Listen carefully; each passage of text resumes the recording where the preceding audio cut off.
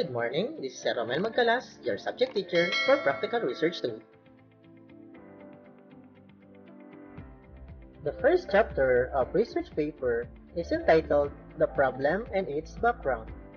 Its purpose is to introduce the problem and clarify important variables, its delimitations, and its significance to the field of study.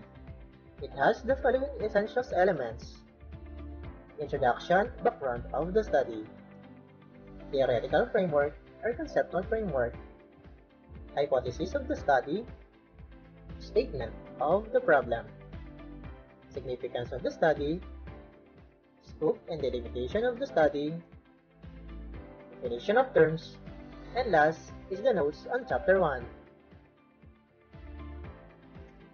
Introduction, background of the study.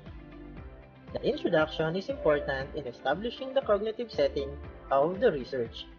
Here are the elements of an introduction, background of the study. In the introduction, the rationale, the reason why the researcher decided to look for a solution to the problem. A rationale may include the narration of personal experience, a description of an article, a scene witnessed. It also includes the introduction of what the researcher is about to find. Here is an example of a research introduction. In this example, the research title is The Effects of Nicotine to the Respiratory Health of Grade 11 Tobacco Users in the University of Nueva Cáceres, Bataan, academic year 2018 to 2019. And in the introduction example, we can see that the researcher introduced what is their research all about by first giving some background about what is a nicotine, what is respiratory health is, what is a tobacco, as well as the effect of tobacco on the respiratory health of the users.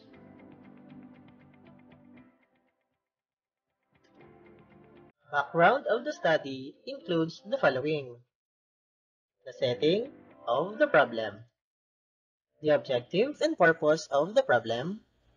It also answers the 4 W and 1 H, which are: where is the study conducted, when is the study conducted, why is the study conducted, who are the respondents of the study, and how is the study conducted. An example of the background of the study. The title is The Effect of Nicotine to the Respiratory Health of Grade 11 Tobacco Users of University of Nueva Cáceres, Bataan, academic year 2018 to 2019. In the background of the study example, we can see that it gives us the setting of the problem as well as the objective and purpose of the problem, and it also answers the 4 W and 1 H.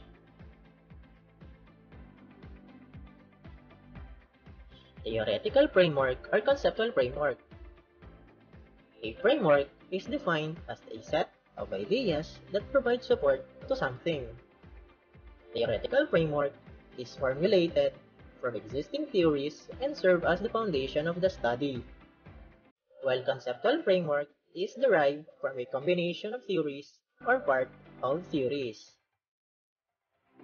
One of the most common used paradigm is the IPO model, or the Input Process Output model.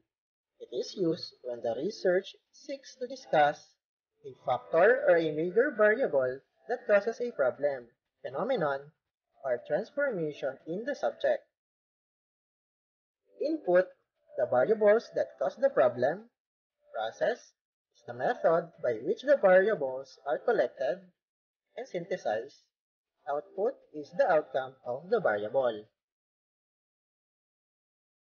Here is an example of a conceptual framework, wherein, in this example, we use the IPO model, or the input, the process, and the output model.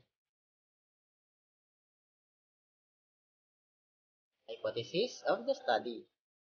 The research hypothesis states what the researcher expects to find.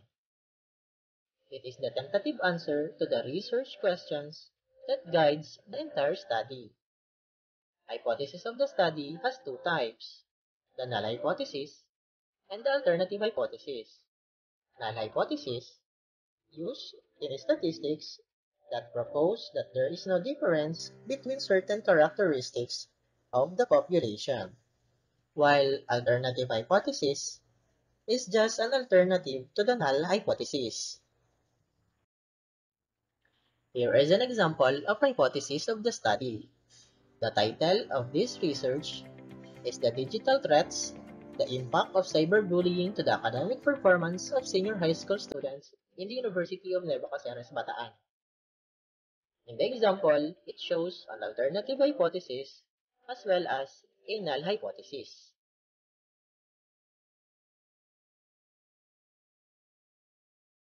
Statement of the problem. The statement of the problem briefly addresses the questions you need to find. Here is an example of statement of the problem. The title of this example is The Impact of Cyberbullying to the Academic Performance of Senior High School Students in University of Nueva Ecija, Bataan. In the example, it shows in number 1, the profile of the respondents. Number 2, the impacts of cyberbullying, either positive or negative. Number 3, the impact of cyberbullying affects the academic performance of senior high school student in terms of the attendance, class discussion, project, school activities, participation, and examination, and an additional 2 questions. Significance of the study. The significance of the study's purpose is to make clear why the study is needed to be conducted, and it highlights how your research will be beneficial to the development of others. Here is an example of significance of the study. In this example, the research title is The Impact of Cyberbullying to the Academic Performance of Senior High School Students in the University of Nueva Ecija, Bataan. In the example, it signifies to the following: to the students, to the parents, to the school, to the researchers, and to the future researchers.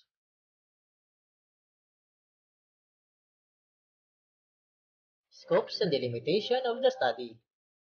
The scope of the study is determined primarily by the selection of variables that the research study will focus on, while the delimitation of the study describes the various limitations that arose during the design and conduct of the study.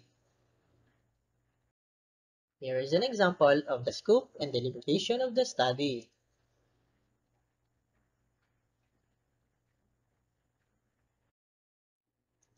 Definition of terms. The term being defined should have a special or unique meaning in the study. We have 2 types of definition, the conceptual definition and the theoretical definition. Conceptual definition are based on how the researcher may develop his own definition from the characteristics of the term defined, while the theoretical definition are based be taken from encyclopedias, books, magazines, and newspaper articles, dictionaries, and other publications. Here is an example of definition of terms. In this example, we define the knowledge. The first one is for the theoretical term, and the second one is for the conceptual term.